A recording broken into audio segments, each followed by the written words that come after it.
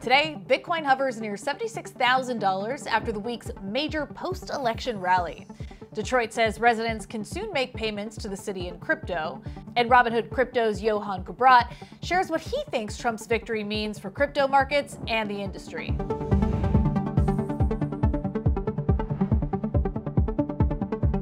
Welcome to CNBC's Crypto World. I'm Mackenzie Sigalos. Crypto markets holding their weekly gains as investors continue to digest the outcome of U.S. elections and the Fed's quarter-point rate cut yesterday. Now, as of noon Eastern, Bitcoin traded flat just shy of $76,000. Ether, meanwhile, climbed 2% to $2,900. And Dogecoin remained steady following a meme coin rally. Now, for the week, Bitcoin spiked 10%, Ether 16%, and Doge more than 20%, all outperforming traditional markets. The S&P 500 index jumped more than 4.5% in 1 week as of midday. There's also been a surge among crypto-focused stocks as the industry in the U.S. largely anticipates a friendlier regulatory climate under a Trump administration. As of noon Eastern, Coinbase rocketed 43%, Robinhood surged 25%, MicroStrategy climbed 15%, and Bitcoin miner Marathon rose more than 16%. Okay, let's talk about the top stories. Shares of Block are sliding after it reported worse than expected revenue in the third quarter. The company, formerly known as Square, brought in $5.98 billion versus analyst estimates of $6.24 billion in revenue. Earnings per share did come in at 88 cents, just slightly higher than analyst estimates of 87 cents. In a conversation with CNBC, the company's finance chief, Amrita Ahuja, pointed to earnings growth and said that analysts focus more on gross profit than on revenue. In a shareholder letter, Block said that it's winding down TBD, the firm's blockchain development arm, as well as scaling back its investment in music streaming service Tidal. The report went on to say that this shift in focus would give the company room to invest in its Bitcoin mining initiative, as well as BitKey, its Bitcoin self-custody wallet. Now, as of noon Eastern, shares of Block slid around 4.5%. Next, Detroit will let residents pay taxes and city fees in crypto. The Office of the Treasury put out a notice yesterday saying that Detroit will become the largest U.S. city to accept crypto payments for taxes and fees. The payments will be done through a platform managed by PayPal. Detroit's mayor expressed excitement to be one of the first major U.S. cities to, quote, explore blockchain civic applications that allow residents to use their cryptocurrency as a payment option. The city said residents can expect to start making crypto payments in mid-2025. All right, the crypto industry is still weighing in on the 2024 election results, and I caught up with Johann Kerbrat of Robinhood Crypto to get his take. I also asked him to respond to reports that the firm's chief legal officer could take up a job at the SEC under the next Trump administration. Okay, so let's start with the markets, where we've seen massive moves since Election Day. Robinhood said this week that it had its biggest ever equities overnight session since launching a 24-hour market. Talk to me about your reaction to this recent surge in Bitcoin's price since Donald Trump won the White House, and whether this kind of trading activity on Robinhood's platform has held on to that momentum. Yeah, it was a really exciting moment for the entire company here. We are always very happy when we see customer engaging with the platform and when we see that our platform is able to support all the volume coming from customers. I think for us on the crypto side, it was especially a big moment because, the all-time high for Bitcoin, it's always kind of funny to think about, 2 years ago where Bitcoin was. It was not even a fraction of the current price. So it's really, really exciting for our customers. And, I think the election have also marked a few things. We saw a lot of senators elected that were pro-crypto. We also saw, that there is a bit of excitement around the crypto regulation coming from the party. So, overall, I think it's been a good week for the crypto world. You mentioned Bitcoin hitting an all-time high. There have been a few of those happening this week. Has all this trading momentum on your platform held up? Yeah, we've seen a lot of activity on the crypto volume, Bitcoin especially, and also, we can see it on multiple parts of our platform. So we offer Bitcoin on Robinhood Crypto, obviously, but we also have Bitcoin ETF on the equity side and on the retirement side. So we're also seeing activity there. You mentioned election results. Clearly has sweeping implications for the future of crypto in the U.S., a crypto-friendly president and more than 280 crypto-friendly lawmakers. what's your thinking on the impact of this new Congress and administration for Robinhood and the broader crypto industry? What sorts of policy changes, for example, do you expect to see?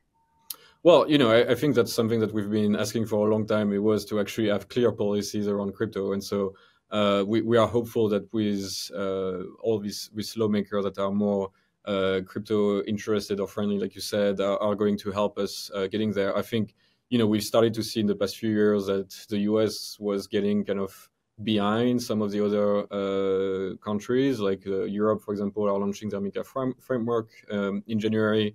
And so, we really wanted the US to also adopt a framework that can work for crypto. And, Robinhood is regulated both by the SEC, by FINRA on the crypto side. We're regulated by the New York DFS. We know how to work with regulators, so we are excited to keep working with them and to make sure that they can actually help us get this framework out and that we can use it in the future to give the access to customers to crypto.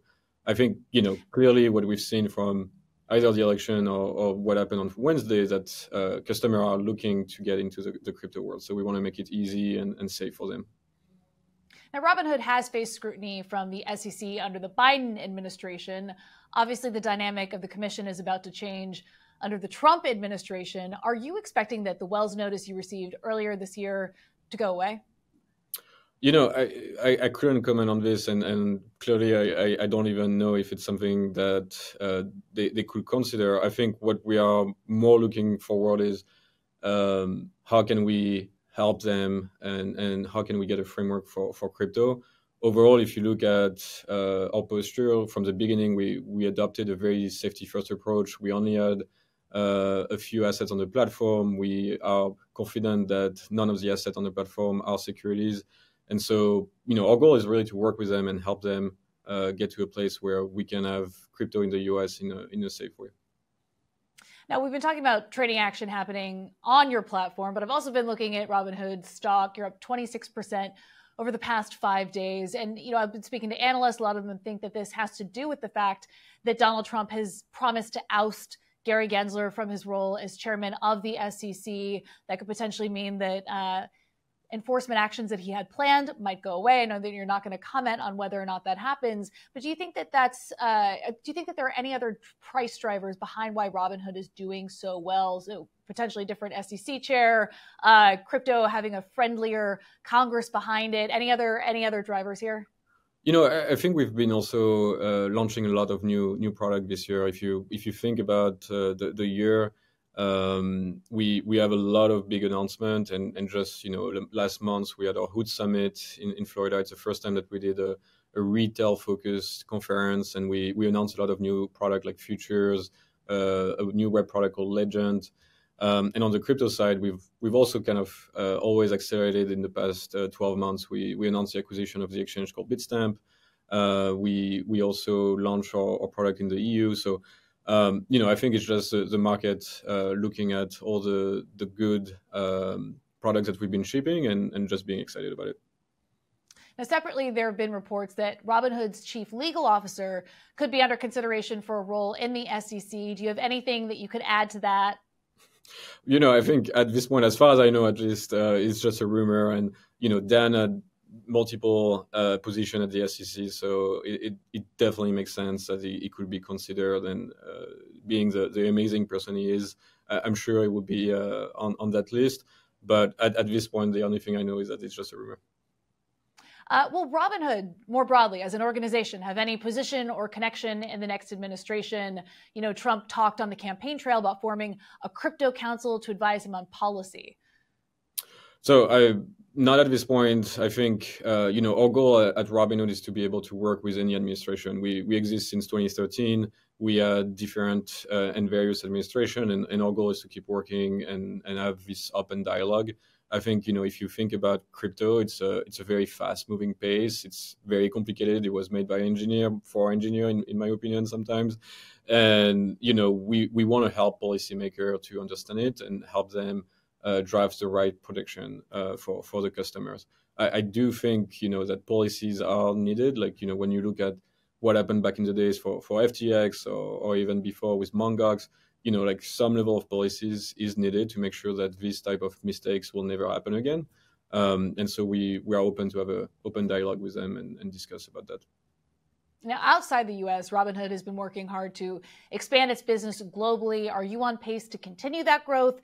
And are you prepared for increased competition as MiCA guidelines come into focus and more companies register? Yeah, I think the MiCA guidelines are going to be helpful for a lot of competitors and for Robinhood as well. It will basically give us the access to the entire market. And, in terms of population, it's almost as big as the US. So it's definitely something exciting. But that's also why, we did this Bitstamp acquisition. Their licensed portfolios, they have about 50 licenses, help us expand internationally more quickly. We also get customers from UK, from Singapore, from the EU. And the second thing is, Robinhood is still a very special product. We are able to make very complicated interface actually simple. And I think a lot of people are liking the product and the education tool that we have on the platform. And based on that, we're confident that we can keep grabbing market share. Okay, that's all for Crypto World this week, but we'll be back again on Monday, and we'll see you then.